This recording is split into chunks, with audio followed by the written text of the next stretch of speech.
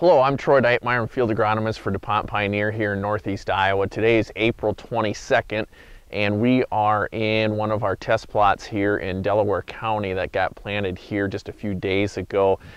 Been getting a lot of calls, guys wondering about the window of planting as we're running into some weather challenges and some rainfall and things like that. So just wanted to kind of go over a few things and maybe some tips on some things to do here over the next few days as we hopefully get back into the fields. So one of the things I just want to tell guys is it's April 22nd, so we don't need to hit the panic button yet. Generally, we can still obtain maximum yields all the way through the 1st of May. We start to see a slight decrease in yields after the 1st of May, and then that decrease picks up after the 10th of May, and then really picks up again for corn and soybeans after the 20th of May. So we do have some time, so we don't have to panic yet and be too overly concerned that we're running a little bit behind. Now, some areas in Northeast Iowa received a lot of rainfall and some didn't receive hardly any. So we got some people currently planting here this Saturday and others that are probably going to be waiting for another day or two.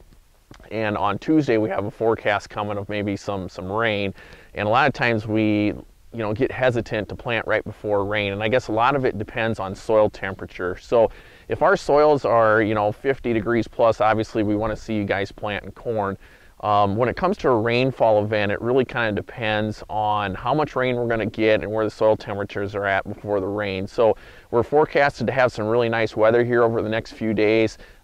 Current soil temperature here actually in this no-till field was 49 degrees here as we're recording this. So we're sitting in pretty good shape. I would anticipate by Tuesday, when the rain does come, we're probably going to be in the upper 50s. And so anytime that we see temperatures, toward that upper 50 range, we can probably plant pretty close up to that rainfall event. The corn seeds really like about 24 hours above 50 degrees before we really start to see any cold injury to the germination process.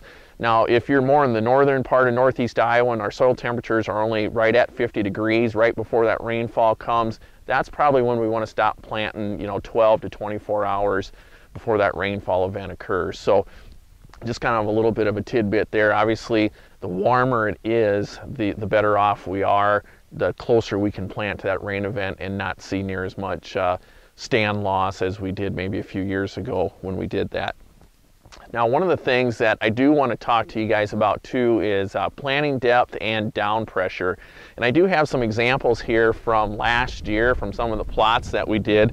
And if the camera wants to come in, there's a couple things that I want to point out and talk about. One of the things that people like to do when they say the soil is cold is they like to maybe plant a little bit shallower because they say, well, I want the corn to come up quicker.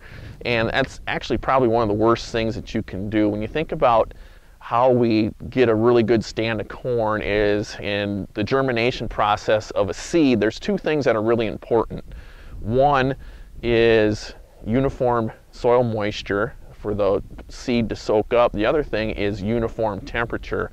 And we want, essentially, just like us, if we get cold, we want an extra blanket on. And think of that extra blanket as another 1/2 to 3/4 inch of soil to buffer those temperature swings. One of the things that we don't want is a whole bunch of temperature fluctuations. And the shallower we plant, the more temperature fluctuations that we get. So here's a good example of a 1-inch planting depth. 1.5, 2, 2.5, 3, and all the way up to 3.5. And you can obviously see we do have some yield reduction from 2 inches on down. And I really think for us in Northeast Iowa, we should really shoot for a 2.25 to 2.5 for our final seeding depth. For sure, no less than 2. Not only do we see it in our ears, but if you go ahead and you take a look at our stalk diameter and our root mass, so here we have an 1.5 inch depth, a 2-inch depth, and then a 3.5 inch depth. And look what happened to our stalk diameter here when we got down to an 1.5 inches. We lost a lot of roots. And if you notice the difference between these two plants right here, we lost a whole ring of nodal roots.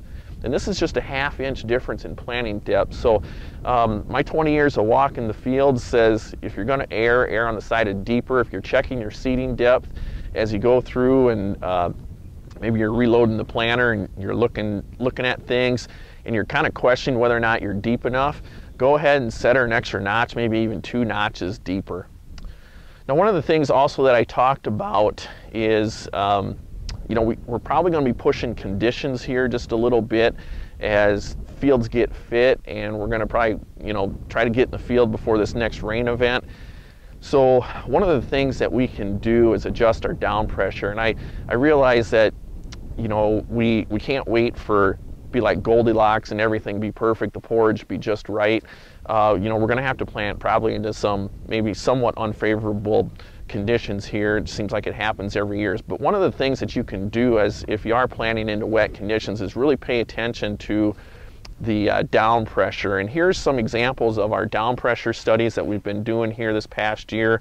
You can see here, this was actually a corn on corn situation with wet soils. And you can see as we had heavy down pressure versus the correct down pressure, you can see what it did to our ear size, as well as the difference in roots. And you can see right here we have our sidewall compaction. You know, you can see that the roots are compacted and together. Our tomahawk roots is what we call it.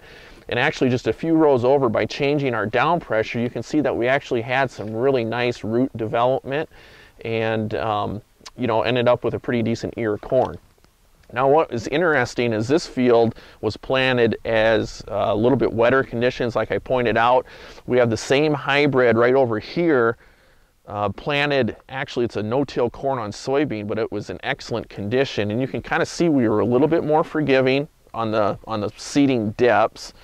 We still obviously lost yield when we were less than 2. But the other thing that was interesting is we were more forgiving on the down pressure, obviously, when things were dry. So just to point home, there is no perfect down pressure. It is field specific. But you can see the difference in our root mass here on this side where we had good conditions versus over here where we didn't have good conditions. Even a 2-inch, 2.5, 3-inch planting depth here resulted in this kind of root mass when we had wet conditions versus over here, you know, 2.5, 3-inch. You can see the huge difference in root development. So just some things, one thing to really keep in mind that you need to be out there checking is your down pressure when we're in these wet kind of you know, marginal conditions, I guess, if you would call it that. One of the things that I'll show you guys that I like to do when I'm out and about trying to gauge down pressure and how well we're doing or not is just take a little stick or your pliers or tool or screwdriver or whatnot that you have, and just do some digging. And I guess what I'd like to do is I'd like to dig across the row versus down in. So I just kind of like to get down in here and kind of do some flopping. And you can see here this stuff is breaking apart fairly well. And if you do have sidewall compaction, you won't really see, you'll see this, it'll come up in slabs. And I think over here I found a little spot here just before where we were digging. And you can actually see this was in a little bit of the heavier down pressure. And when I start flipping this, you can kind of see how we're starting to come up with chunks. And then the other thing is, see this smeared sidewall right here, how this is completely straight edge, just like we cut a knife through butter, compared to where I showed you before, how it kind of crumbled apart.